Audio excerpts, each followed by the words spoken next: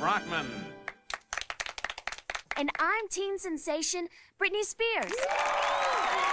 And I'm Kent Brockman. With Britney Spears.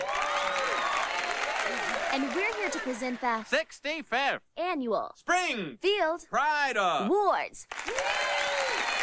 Tonight, we'll be recognizing outstanding members of the Springfield community. This is my year, Marge. Everyone knows I'm what makes this city great. I don't know. There's a lot of buzz around Lenny.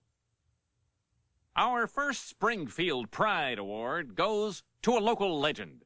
A man who brings laughter and joy to the children of Springfield. With his big red nose and baggy pants. Krusty the Clown! Hey! What? Who are you? Seat filler.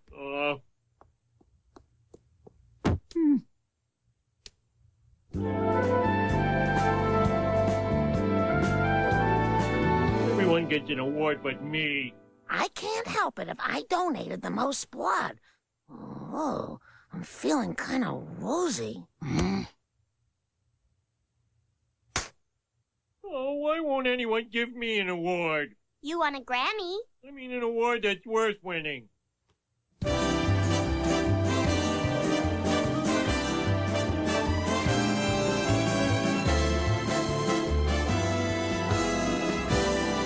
You know, Kent, in today's youth-obsessed culture, we sometimes forget that older people are still alive. I told ya! Well, sorry.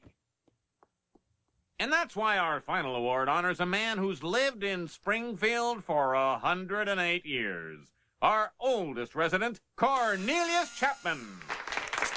Cornelius Chapman built the first log cabin in Springfield and introduced the toothbrush to our fair city. For years, he was Springfield's only basketball player, but he still managed to entertain the crowd. In the market crash of 1929, he helped people jump out of windows to avoid disgrace. You're doing the right thing. Oh, out you go. My, you're a big one. No, turning back now. Off a tall building. That's a great way to do it. And in 1935, our honoree took a bullet for Huey Long.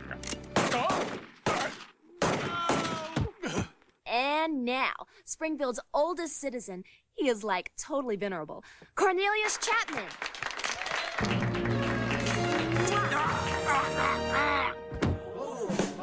Well, guess we should have expected that.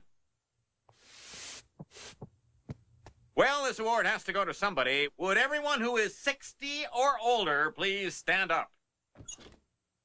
Over 80. 90. 100 years old? Homer, sit down. What's that, Sonny?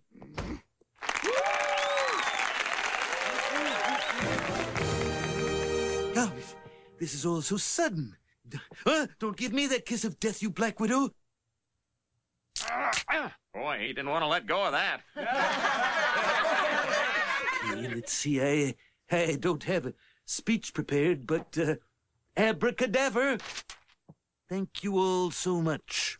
I love Springfield, from the cuddliest infant to the puppies, patriotism, bluebirds. I'm not reading this drivel. This speech is over.